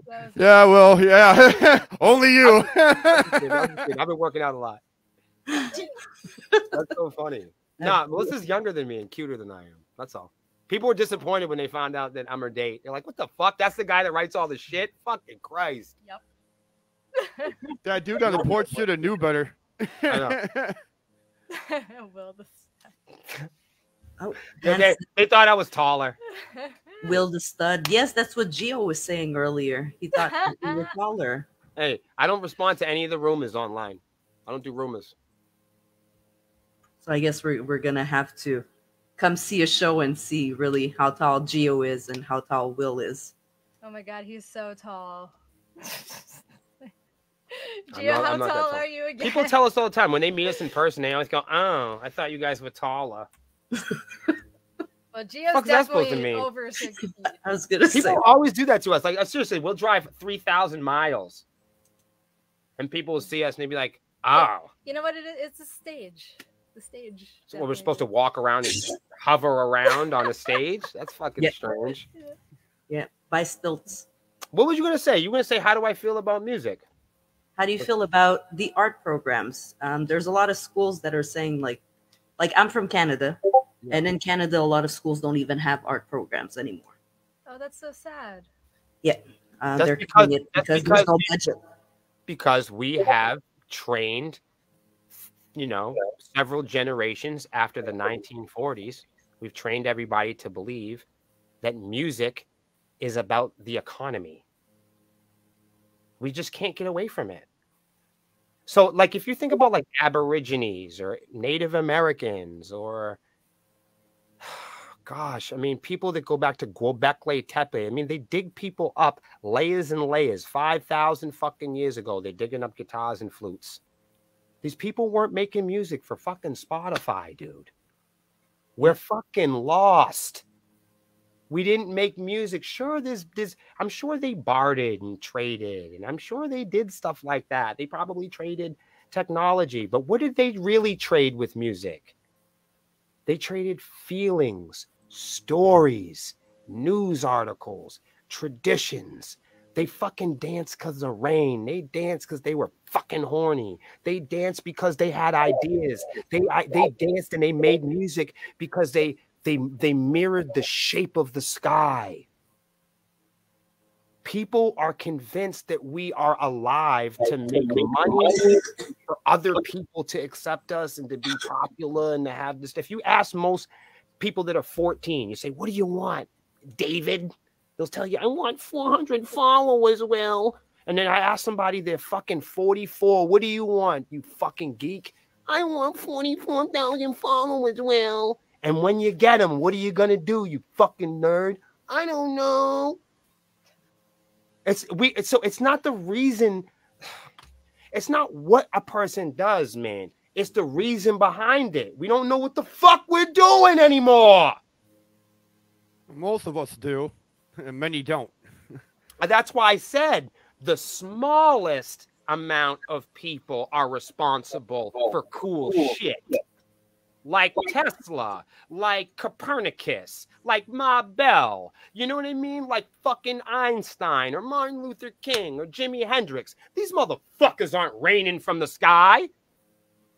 Muhammad, Jesus, Gandhi. Pick your favorite superhero. Superman ain't walking around all over the place. You're not getting tons of Melissa Wolfs. You're not getting tons of these fucking people. There's not tons of Corey Taylors. There just isn't. And I know we all wish there was, but there fucking isn't. And all these devices, all these products are aimed at the weakest people in society to go, you can be a fucking villain too. You can be a superhero too. Here's the rapper package. Here's the rock and roll starter kit. Right, you can be anything. You are a wanna be now. podcaster. You're a model. All you've got to do is Google yourself. That's all we're doing. We're playing, we're pointing, we're swiping, we're self-worshiping, we're masturbating, we're doing all this stuff. We're peopling. We're doing what people have always done. We're so worried about being popular. We don't know what to do with water yet. We don't know whether to drink it or take a shit in it. Some do both. Yeah. We just don't know what to do. You know what I'm saying? We just don't know what to do. Come on, man. Come on, man. We're running out of fucking water. I'm not even worried about rock and roll. You know, to be real with you. So why do I use music? The same way that the most powerful mythological creatures of all time have used music. God said, "Let there be light." Let there be light. He sung it. I'm doing the same thing that every powerful man has ever done with music. The word, vibration, sound. I'm making it fucking rain. I'm moving people. I'm getting people sober. I'm growing up families. I'm passing on traditions and messages. I don't know why. Maybe the next guy makes music for fucking iTunes follows. Go ahead. I don't give a fuck. That has nothing to do with me. Maybe the next guy, he makes music to make Spotify happy. I'll let the civilians and the consumers battle it out. The consumers care more they do about Spotify than they do the artists that are supposed to be on them.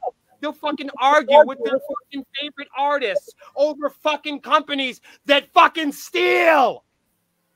Stealing has never been right. If you go door to door and you ask people about raping and stealing, they'll tell you it's always been wrong. But if you talk about it over and over again, people will get so annoyed and they'll say, come on, Will, they got laws for that, man. And I'll say, I know. They got laws for murder, but it never stopped people from fucking killing each other. So you'll sit behind and you'll back yourself and you'll run your mouth about music and morals. But when your morals are up for grabs and you're enforced and you're faced with the law, you will throw your fucking morals out of the window in favor of the law. And laws change. And I'm the one that changes them. Make it rain, Will. People like me make them change laws. But it's not about talking about it. It's about acting. And doing it. It's the doing that does. Always. So I don't make music to celebrate myself. I don't make music hoping that people like me. I don't come on here hoping to make fucking friends. I didn't go to state prison hoping to make fucking friends. My mother, when I was born, my mother dropped me off homeless on a fucking church. I've never met a blood relative in my life. You can't convince me. Rock and roll can't convince me. The judge can't convince me. The United States judicial system couldn't shut me the fuck up. I don't follow the rules at all. So I don't follow the rules of rock and roll. I don't follow the economic rules. I don't follow the rules of the land. Everybody made them up. And everybody, you're going to have great ideas and inventions like Copernicus and Einstein, and there's going to be human beings and your neighbors trying to talk you out of it, trying to tell you that there's a statute of limitations for you to be a creator, trying to tell you that you're too black, that you're too short, that you're limited, that time's up, that there's this, that in isn't out, or that you need him without her, or up or down. They're going to try to convince you somehow that there's hot without cold. And I'll tell you, I think you're measuring the same thing, temperature. Get out of my face. It's small. It's small time. It's small to me. I eat it. I make music for superior thinkers. My message is for superior thinkers, not for idiots. So sometimes idiots will listen to me talk and be like, I don't like Wills because you're an idiot. I know why, because you can't understand me. You can't wrap your head around it. I understand. You make music for Spotify. I don't do that. So the idea of success is a shared one. If you can make predictions about your success and then get to that point and we agree on that same success, then I guess we're successful. So what one person's idea and success in rock and roll is another's. Some people at the end of the year, they wait for Spotify. Instead of showing off their metrics or making graphics or talking about their music, they wait all fucking year for Spotify to do it. They don't wait for Rhapsody to do it. They don't wait for Pandora to do it. And they certainly don't do it with iTunes, because iTunes doesn't have a product that hosts and lies and metrics. Apple does not have a product that they customize and that they fucking build and manufacture for artists at the end of the year to show off, because Spotify knows that people are so thirsty. They're so greedy to show off their metrics. They've built a business model based on rewarding the biggest fucking liars in the game. Yep. Unbeatable. And I can this is not my opinion, it's measurable. It's observable. The biggest flea market festivals right now are, everybody wants to be in these fucking companies. Everybody wants to go to these flea market festivals. Everybody wants to be a part of these big festivals. They're all in court. They're all in court for lying. They're all in court for stealing. They're all in court. So why do I, as me, if I'm in a business and I'm in a budding business, I'm not in the music industry, I'm in a business of my own.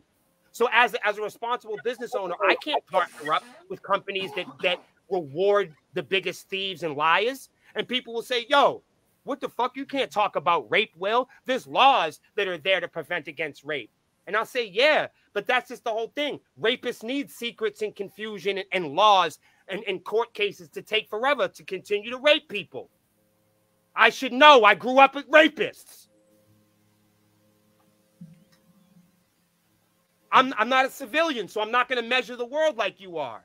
I don't do that. So we're not a music industry band. We're a law band. And I think Not a that's why a moral lot band. of people. I'm not a moral band. I'm a law band. I think it's why a lot of people don't understand your message and when you talk, and you're very, um, your thinking is, you're thinking out there. You're not caught in a box. You're Never. not. I hate that box. You're out there and you're outspoken and you Oh tell your yeah, truth. I grew up fighting with the police. I fought the strangest, strongest, scariest motherfuckers on the planet. I had to survive gangbangers and killers and murderers and judges and lawyers and psychological people and people. Hell yeah, I had to survive rapists and terror. Rock and roll ain't shit. Everything made you who you are today, and you're strong. And I think that's why a lot of people also look up to you. Yeah. You know, no matter how much hate you get, a lot of people, like just in this chat, Gio, and a lot of people that came in and said, you know, that you guys are an inspiration, that you changed their lives, you saved You know what them. the difference is? A lot of them people, they met me and they looked me in the eye. See, people think they hate something because they see 20 seconds of video. Yeah. They don't know who the fuck I am. Everything that we put online we put online on purpose. I'm on here because I agreed to be on here. But people seem to forget about that. That's a civilian mechanism. I'm an entertainer. I don't come online for any other reason to entertain. So if anybody's watching this particular program, they're confused about what I'm doing, they missed it again. I'm an entertainer.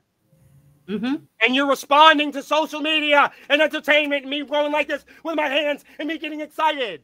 And now you think you know me.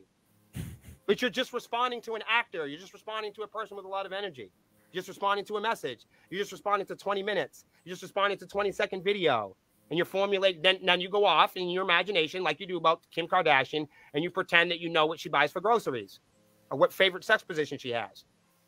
You're pretending in your mind. You're role-playing like you role-play being a fucking rock and roll star.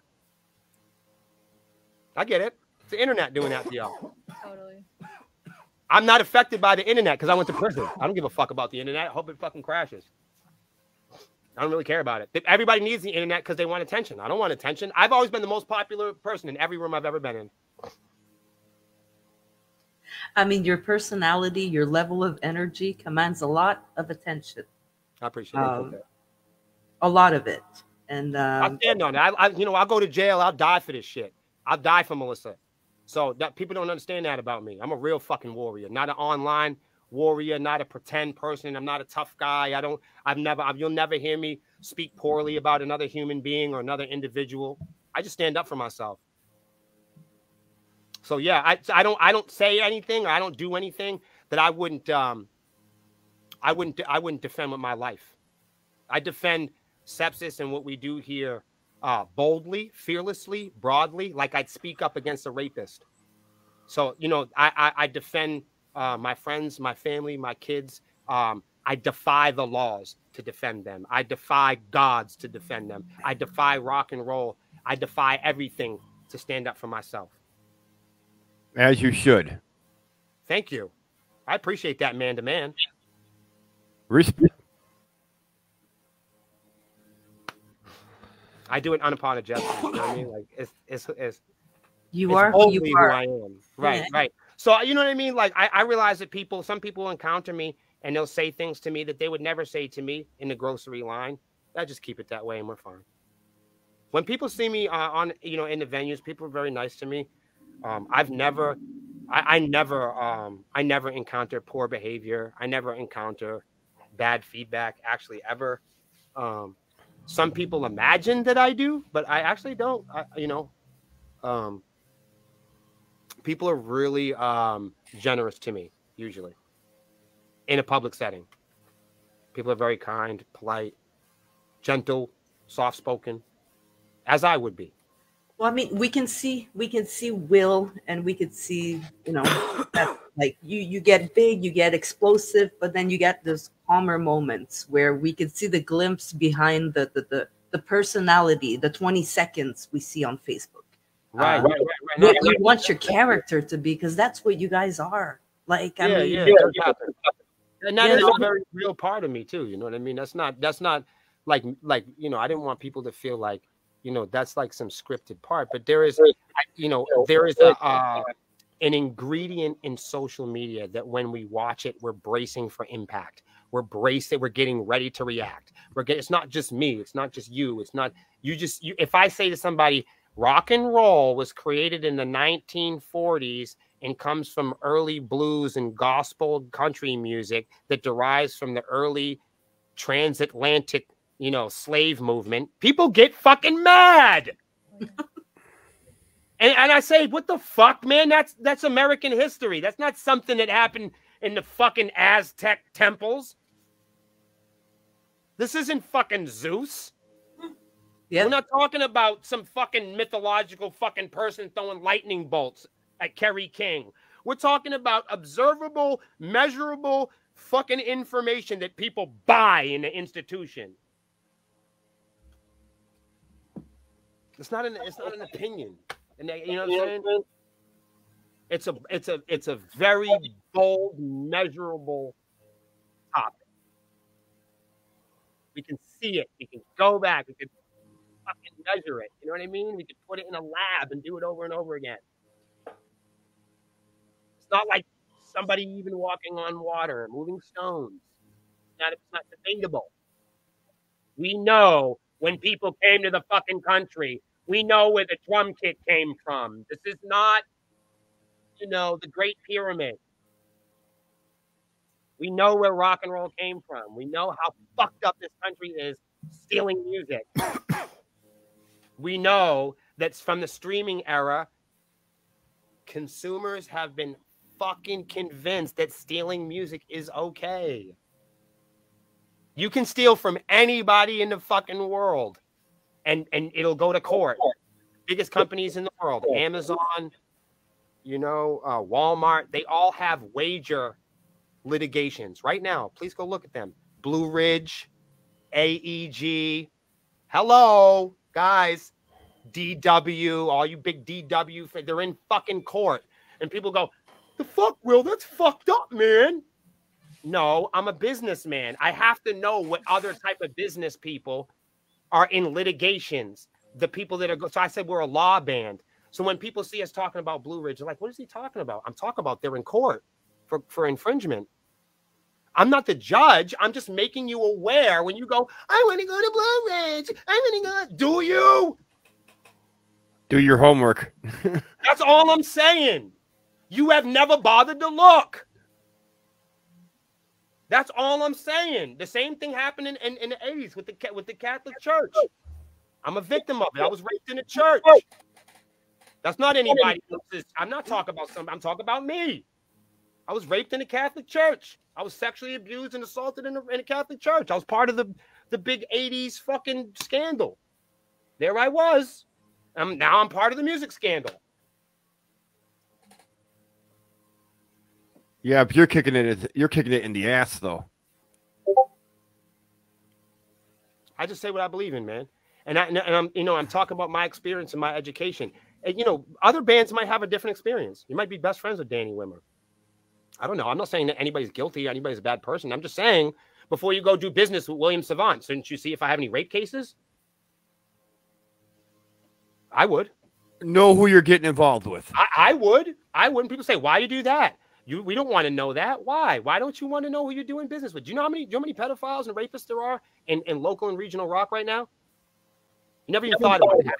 Do you know all the people that come on your programs? You better look. I would. I got too many women and kids around me. I gotta do shit like that. Now, look, if you're in the professional industry, you don't got to worry about that. Because if you're going to go in the professional industry, get ready to hang out with rapists and criminals. For sure. That's not conspiracy. I'll show it to you. R. Kelly's on Spotify, dude. No, seriously. Yeah, absolutely. Charles Manson has a Spotify, dude. His estate has a Spotify. I've seen it. Fucking killers. That's not the type of company I want to roll with. But if Melissa Wolf, if she had a house full of killers, people be talking shit about us online. If I was a fucking rapist and a thief, everybody be talking about me. But you know what I'm saying? But if I was in court and litigations for being wrapped up from stealing from musicians, all of rock and roll would be talking about Will. But if you're popular enough, if you're cool enough, if you're on one of those big posters, nobody gives a shit. Yeah. You know, you're trying to take a professional route. We're not a professional band. We're an industry internet band. We are a fucking we are a financial band. We are an advertising band, but we're not a rock and roll industry band. We're we're influencers. We're independents. But you can't be true. Not in today's world. You cannot be independent and try to think you're gonna take a shortcut to a professional career arc. Yeah. You cannot take a professional career arc in hopes to become independent. I got you. I got you. You cannot fake being an independent and oops, wind up in the professional industry. We know a lot of independent bands that don't want to be independent. They're pretending to be independent, hoping they're going to go professional and hoping that they're going to be a part of some fucking club. But I know better than that, because there's only one way to be a part of that club. There's only one way to be a part of that club, is to shut the fuck up and pay for it. Have fun being a fucking rock star. I don't want no part of it. So when you see me in the club, I don't want to be part of your little fucking heavy metal clubs. I'm part of the people club. I'm part of the human beings. You can come to my shows and you're not going to get beat up. You're not going to get robbed. You're not going to get bullied. You don't have to fear for your life. We're the band that people that always wanted to love heavy metal, they can come to our shows and they can feel safe. We're the band that if you were confused, you were scared of the devil or all the gangsters and tough guys, you could come to our show where it's safe to dance and have fun and make friends. That's the kind of metal we are. We're the inclusive metal. Yes. We are the inclusive, independent, people to people, face to face, send us a message metal. We're the metal they're not. And what we do is we research everything that weak bands do, and we make sure we don't do it. There you go. We research, it's a residual part of that ripple effect. We research and we band stock everybody from highest to lowest to know who to beat and what to avoid. Smart man. Very important things, especially knowing who to avoid and who not to. And I work for myself, so I can give myself as many days off as I feel like it. That's the best thing. Your own boss. That's amazing. Guys, I know you guys have to go soon because you have a live yourself on Twitch. Before we listen to your next song, I want to ask you the NYXUS question. At every interview, I ask this question because I think it's important. There's no right or wrong answers, obviously, and it's personal to everybody. If you could get to sit down with a younger version of yourself, what would you tell yourself? Not pepper spray him.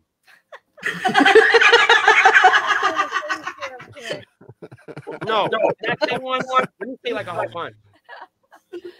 Seriously.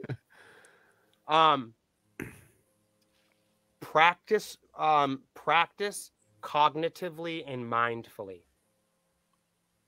Not all practice is good practice. You can just go, it's not, some practice isn't great. So if you practice being an asshole, you just get better at being a dick. There we They go. usually go hand in hand.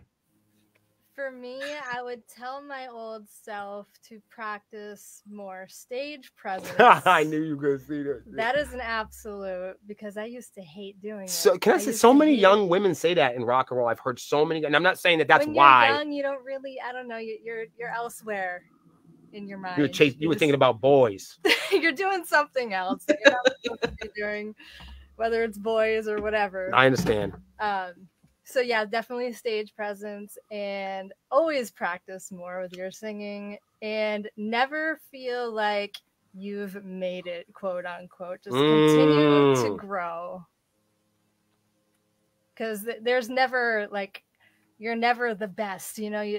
There's always room. But the problem is, if you made it, then you're done. Exactly. If you're the best, then and a lot of young people tend to think like that. Well, they the think products they've made push it. you like that. They say you have to be the best. If you're not the best, if you don't have if you're not pushing another guy down, if you're not standing on top of your fans, then you haven't made it. So there's definitely a few things I would tell my younger self. Generosity, man. Generosity, having thick skin, letting it roll off your back. Well, guys, it was awesome to have you here. I know that I could sit here and talk to you guys for another like probably 4 or 5 hours. It's and me and Mike will never stop. You know, we just won't. Yeah, absolutely. Let's do it again, though. We got more. I mean, the good news is with us is that we have more to say. We can always come back. We can always come back. And Willie, one thing you know about us is we're in for the long haul. And Willie, I'm playing the same game. I'm here for a long time. I ain't going nowhere. I appreciate that. I hope we get to be here together. We're gonna keep having these talks. We're gonna invite Mike. I know Robert, also from Concert Junkie, was talking about you guys with me the other day. So in our groups, this is for everybody listening.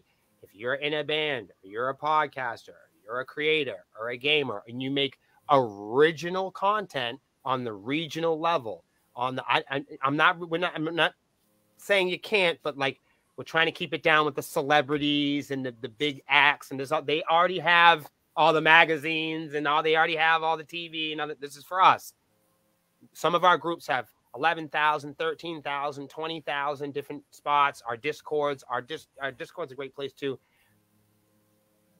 There aren't bands like us that create groups. There aren't enough bands that create groups with 5 to 10s to 20,000s that are willing to share. There are some that are starting now and see what we're doing. And I think that this is great. There doesn't need to be a million bands to do this. As long as there's one voice that people can hear, if there's one voice talking, then there's hope. As long as you see what I'm saying? Like, it doesn't matter if everybody turns into assholes and everybody goes into metaverse and everyone's being mean to each other and everybody's, can't grow. As long as there's one person in there that's growing and that one person is willing to keep talking, then there's hope. So some of our groups, I know people are shy with this sort of stuff. We don't own none of these apps, man. Fuck these guys. Share liberally. If your other bands don't want you to share on their timeline, if other bands don't want you to share in your group, or you're going to groups and people are blocking you or blanking, then fuck those groups. Come to our groups and share in our groups. You can share in our groups in front of our fans liberally. And nothing against, Spirit Box, nothing against Sleep Token, or nothing against Disturb. They're not going to let you do that. But you can come in our groups, and you absolutely, if you're in a band or you have a podcast, go in the Swarm, go in the Female Fronted Alliance, go and you can learn from our groups in the Rock Metal Reset.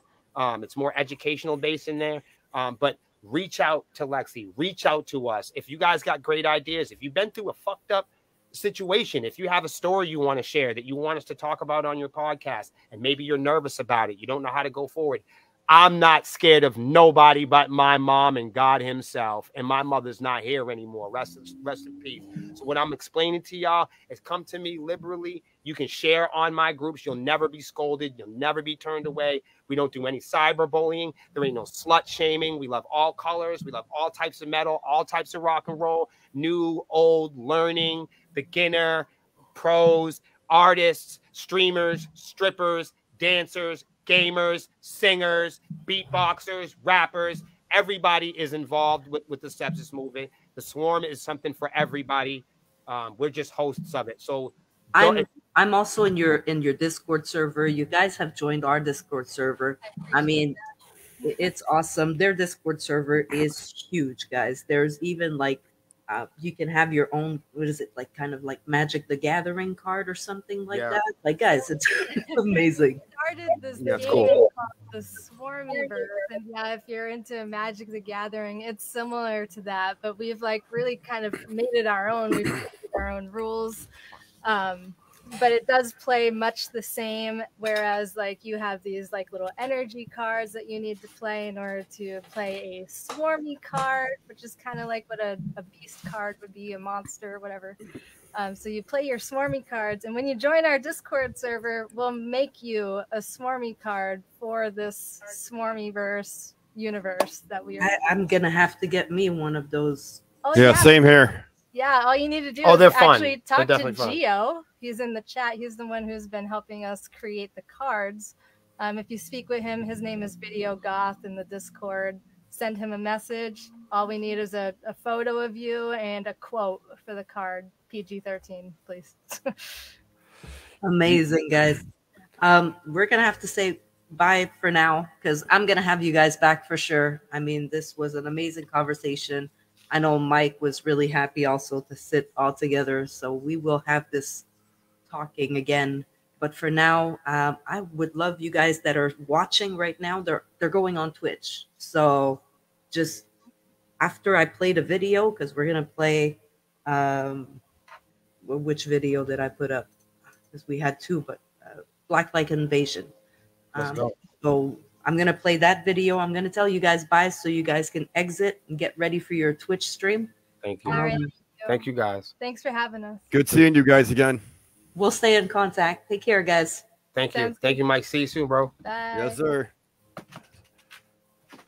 And for whoever's going to be left, we're going to listen to the song, and then me and Mike will say goodbye to everybody. Thank you so much for being here, guys. Catch you later. Much love. Much love.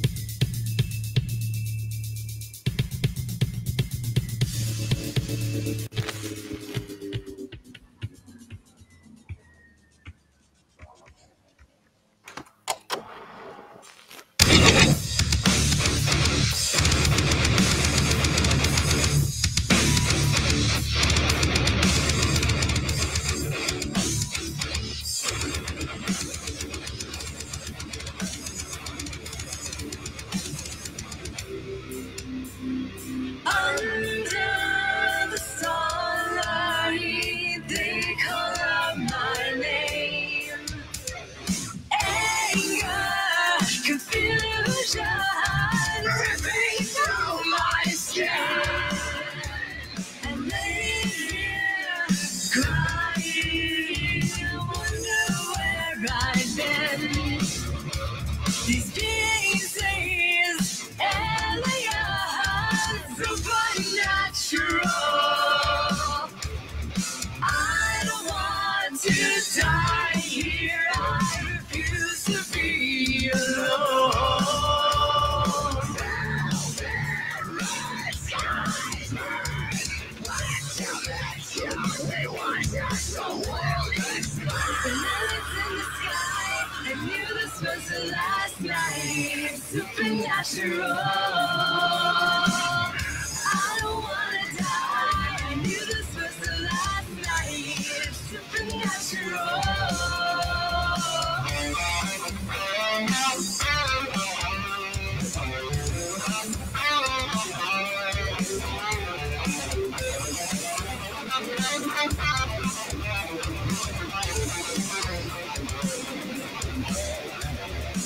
Under the starlight, they call out my name.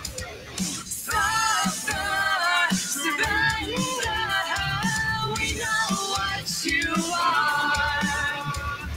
Mankind will conquer, outnumbers your demise. Better run for your life before we lose control. I will never turn away, I just need you to know.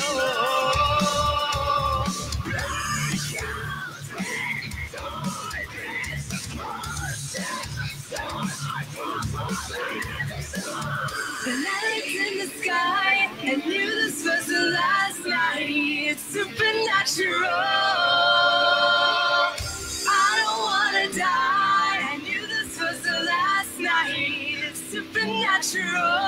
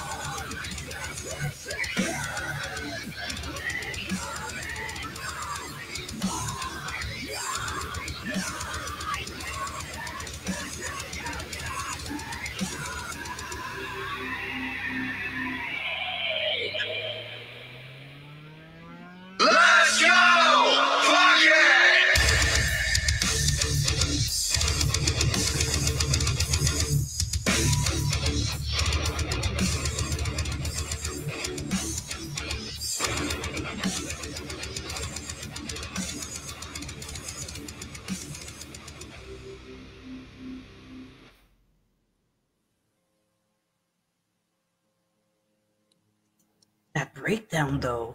Yeah. Yeah. Woo! Right when you think it's over.